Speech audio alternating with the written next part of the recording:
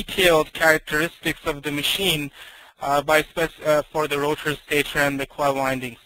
Skewing can be applied in MotorSolve induction motor models as an angle or as a fraction of a pitch.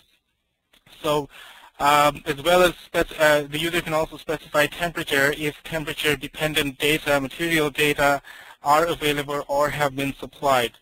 The rotor materials, lamination materials, are selected from the materials library.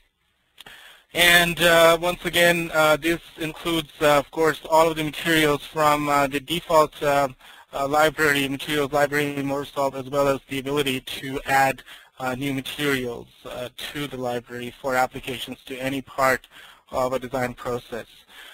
Bar materials may also be selected. Aluminum, copper are default, are some of the default selections, but once again, these are by no means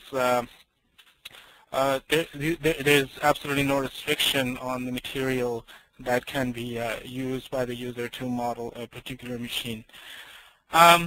Having specified these, it's usually common practice to start with a specification of the extreme dimensions, the inner and outer diameters of a particular machine. So I'd like to begin by specifying the outer diameter to 74.6 millimeters and the inner diameter to 15.87 millimeters.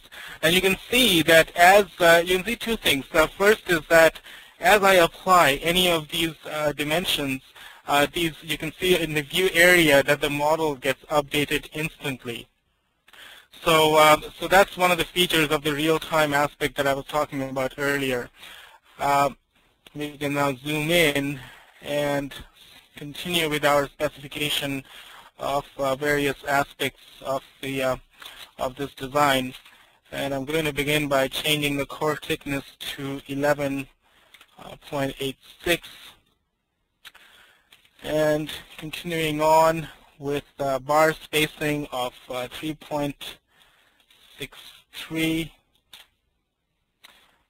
Keep the bar inset at 0, bar depth at 17.5.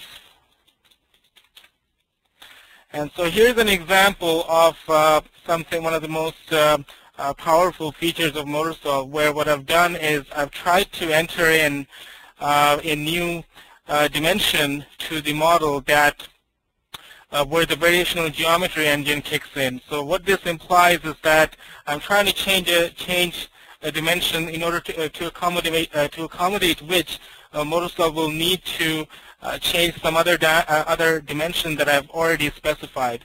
And we can simply say that yes, you can go ahead and override my previous dimensions, or simply decline the warning that I'm about to change something that will change some previous dimensions. So these are specified as protected dimensions in the protected dimensions chart that accompanies MotorSolve. So continuing on, let's say we can change the bridge angle to 30 degrees, let's say, and back width to 3.7. We'll leave it at that. And we'll keep the bar area at 102.217 millimeters squared. So the idea here is that there's an exhaustive list of parameters that the user can use to specify the design of the model. So in this case, actually, I'm going to just also do the following, where I've changed the some of the more extreme dimensions of the model.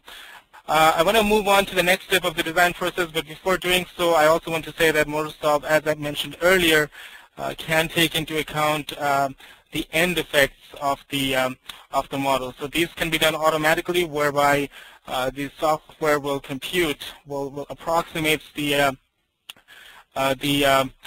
end ring as a concentric cylinder that you see on your screen, and has the ability to also where the user can specify the inner and outer diameters, etc., and as well as specifying an overhang distance for this for the end ring that accompanies the rotor bars.